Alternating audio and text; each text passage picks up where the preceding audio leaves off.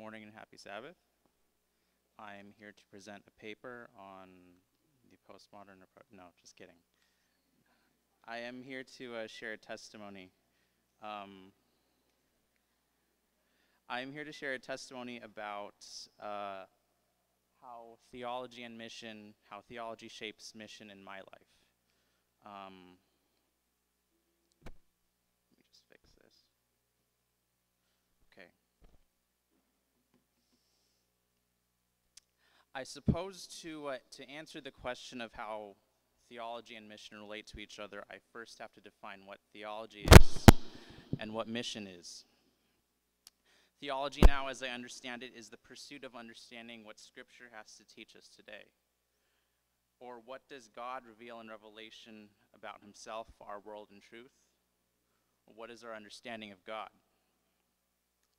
And mission and missiology is what are we to do as believers in light of that? What are we to do as the church? What is our task as the body of Christ to fulfill the task God has given us? And how do we accomplish that task?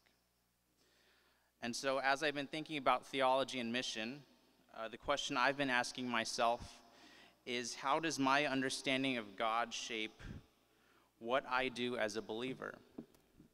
How do my beliefs shape my actions?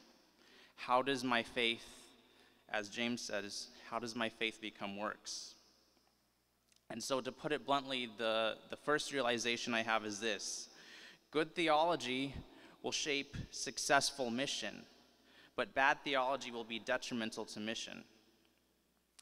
Because when you live in the real world, when people look at you, or when I look at people, when we look at missionaries, and we see their actions and the way they do mission, it all goes back to this question: who is the God you are serving? Why are you serving a God of fear and terror, or do you serve a God who is loving and merciful? Who is the God that you serve? Let me give you a very harsh, exaggerated example of this. In the United States, a majority of evangelical Christians have a distorted theology. They believe that God has chosen the U.S. as his instrument to rule the world, that the United States is the greatest country on earth, it has the authority to destroy the environment, that Christians should be oppressing minorities, and that the wealthy must keep their wealth. This kind of bad theology, this misunderstanding of God and the meaning of what it means to be Christian, this kind of bad theology is what influences leaders to invade Iraq and Afghanistan. It's this kind of distorted theology that somehow allows many American evangelicals to make Christianity look bad. You can see that in the news when you look at things like what Donald Trump is saying. And many Christians endorse him. And so when I look at that, I wonder, how could you possibly be a Christian? How can you also support a man or support ideas that are against what Christianity is about? Another example is that ISIS is a mass of Muslims who have a distorted view of God that drives them to wreak chaos and violence. So when you believe that your God is a God of terror and fear, when your theology is based on violence and destruction, that causes you to murder ruthlessly and to cause violence and destruction in your place, that becomes your mission. Now, a positive example, take a look at our church. Look at the Adventist theology that drove our pioneers to find hope amidst disappointment.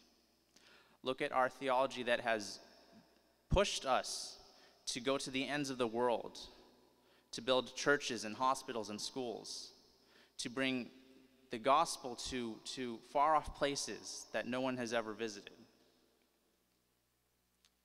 Do you see how good theology or bad theology shapes mission?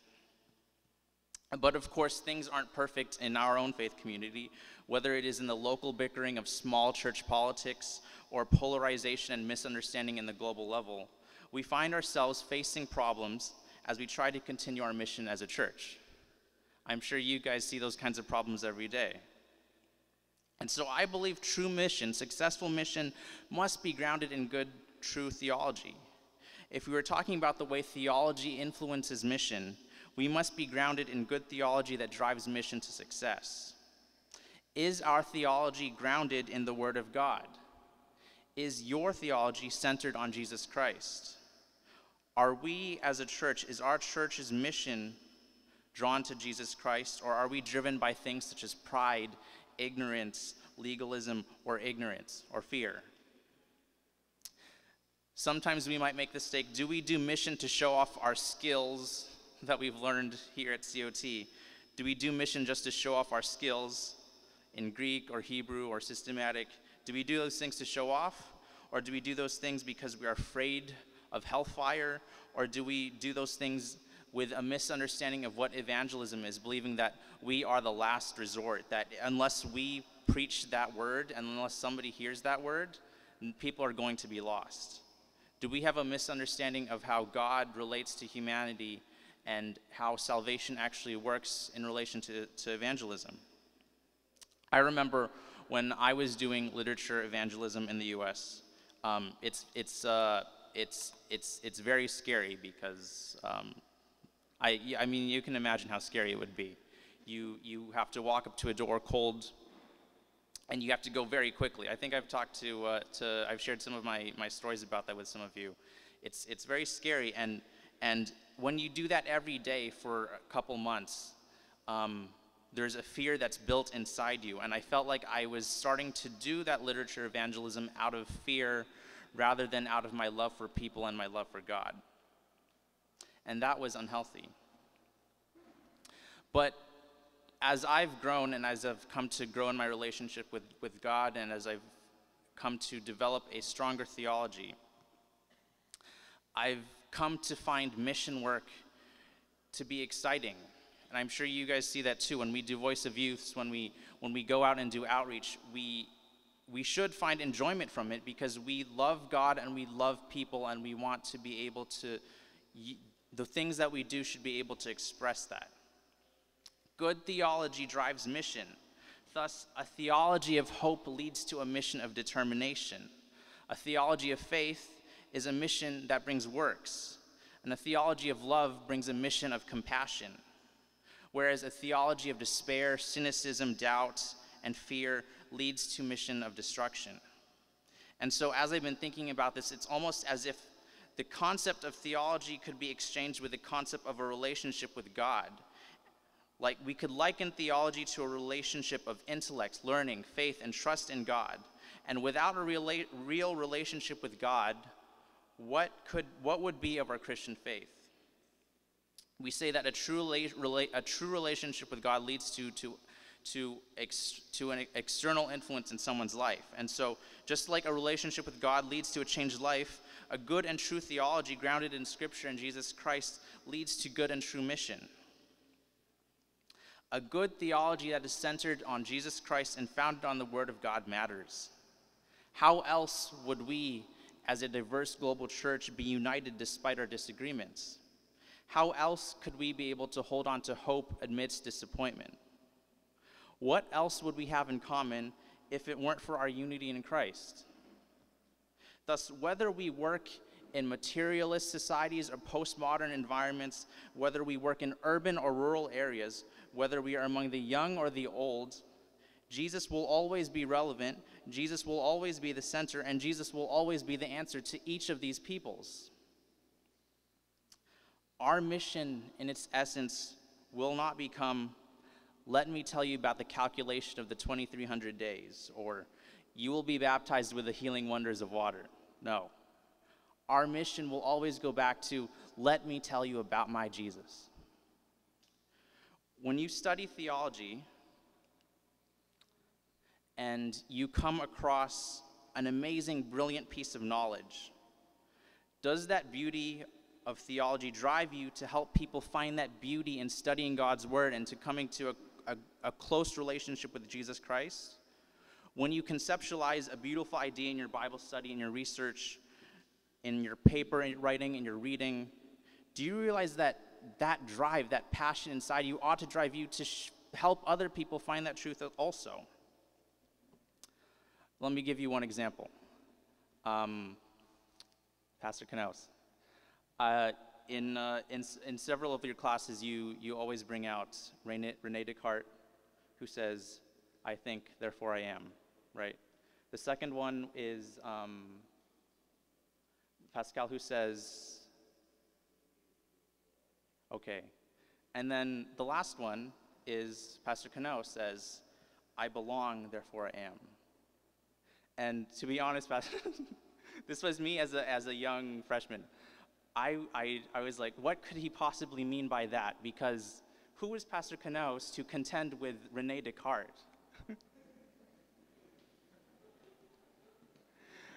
It took me time to understand and think about what that meant. I belong, therefore I am. And in studying my Bible, I came across several passages. For example, in Ephesians 1:4 in the NIV, it says, "God chose us to belong to Christ before the world was created. He chose us to be holy and without blame in his eyes. He loved us." As I had to think about that idea, I realized that, okay, I had to realize you were right, but I realized you were right because, okay, tell me if I have this correct. Because what Rene Descartes was saying was that self-cognition determines our existence or self-awareness. But for us as Christians, it is not self-cognition, "I think, therefore I am," that determines our existence, that our self-awareness precludes our conceptualization. Rather, the very predestined notion that we as human beings belong to God is the ontological basis for our existence. Okay? Okay, big words. I had to think about that, and that blew my mind. I realized, wow, because we belong to God, that determines our existence. Not that we are able to think for ourselves, not that we are able to reason ourselves into reality. God is the basis of our reality, not us.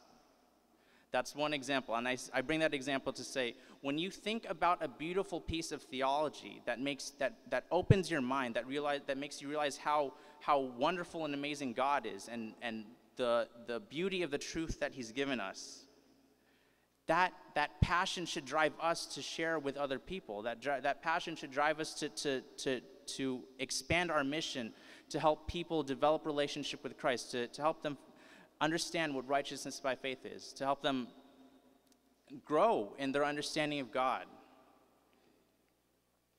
And so I believe the discussion in theology comes down to this question: who is the God that you serve?